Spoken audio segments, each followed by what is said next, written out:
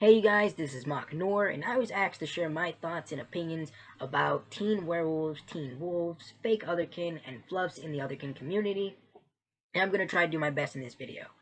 For starters, I don't really consider teen werewolves and teen wolves to legitimately be a part of the Otherkin community.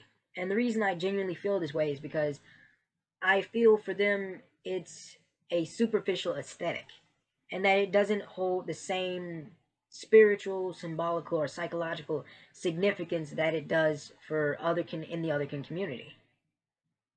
As for fake Otherkin, I've experienced for some years ago people who pretended to be Otherkin or claimed to be Otherkin merely because they were dissatisfied with their own lives and with who they are and their own situations. And I met these people on threads and sites and stuff like that, and these people were genuinely unhappy with themselves, unhappy with who they were and what their lives were all about, and they thought that by being something more than human, that it would somehow fulfill them. It would make something meaningful for them, and that it would add some type of spark to their lives. And I think that that's a very tragic way of thinking. To be so unhappy with yourself, to try to be something that you aren't, to have this false identity in the sense that it will fulfill you, that it will add meaning or happiness to you. And I guess my only thoughts and opinion about those type of people or those type of fake otherkin is that you don't need to be otherkin to be happy, and that you shouldn't be unhappy with who you are, because all of you are beautiful people. All of you have the potential to change your lives. Whether it's a small step at a time, like going somewhere or doing something new, or just simply taking some time out to appreciate yourself, to appreciate characteristics of yourself, appreciate your personality. There's always that aspect about oneself that one doesn't like, but out there's somebody else that are wishing that they had that. Then I guess you just have to really flip your own viewpoint and perspective of yourself to fully appreciate that. Also, there's some people that pretend to be otherkin or claim to be otherkin merely to troll other people. And that just can't be helped. There's going to be trolls out there. There's trolls in every community. It happens. There's no avoiding that, I guess. Um, as for fluffs in the otherkin community, for some years I've knew people in the Otherkin community that were really against fluffs. And like for me, I've always considered fluffs to just be uneducated Otherkin. I really didn't consider them to be, idiots or delusional people. I just considered them to be very stubborn, uneducated Otherkin. And that was about it.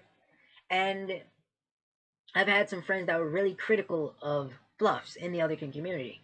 And while no one does like a fluff in the other community, no one likes an uneducated, stubborn person. That's very rude.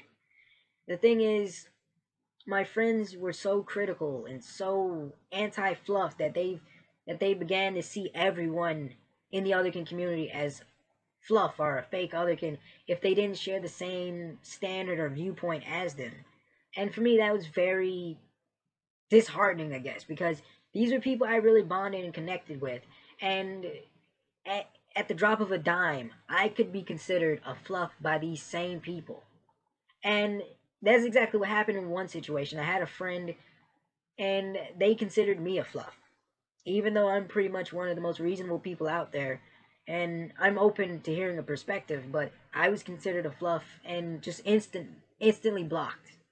So for me, when it comes to fluffs, I try not to really think too much about the word itself, because for me it does hold some legitimacy. There are ignorant, uneducated otherkin in the otherkin community, but at the same time I feel that fluffs nowadays are just merely a term thrown around by some otherkin to feel better about themselves, or to basically invalidate other people who think differently in the otherkin community. And I guess this is part of the video where I get into deeper thought and try to go into some thoughtful phrase or something. And I guess at the end of the day, everybody has their own lane, and I try not to cross over into that. And I think instead of just simply arguing about things and arguing about semantics and what's the most important meaning and all of this stuff, or what's the true meaning, or things like that. Like ideology and ideals, that type of stuff separates people.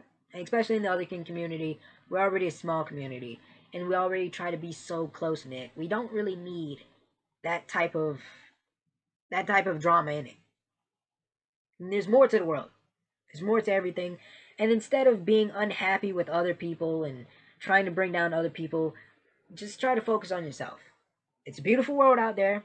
Go out there. I know Pokemon Go is out now, and I'm just saying, you can catch yourself a Pokemon, catch one for me too, or go to the local park, or just do something.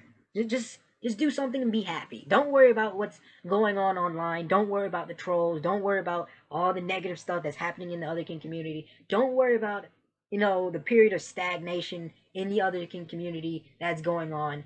Just simply focus on yourself, and that's the best I can think of for any of my subscribers, for any of my viewers. I just want you guys to be happy. That's all that matters to me. This is Makanor. Like, comment, share, subscribe. Bye.